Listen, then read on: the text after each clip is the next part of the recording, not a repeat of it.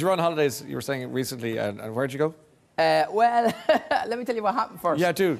Me and my friend went on holidays, and he's one of these people, one of these Irish people who tries to blend in when they're on holidays. Yeah. You know, because he thinks it makes him look sophisticated. You know those? Yeah. And we were lost on holidays, like proper lost. Right. And he looked at me and he went, "Don't take out the map.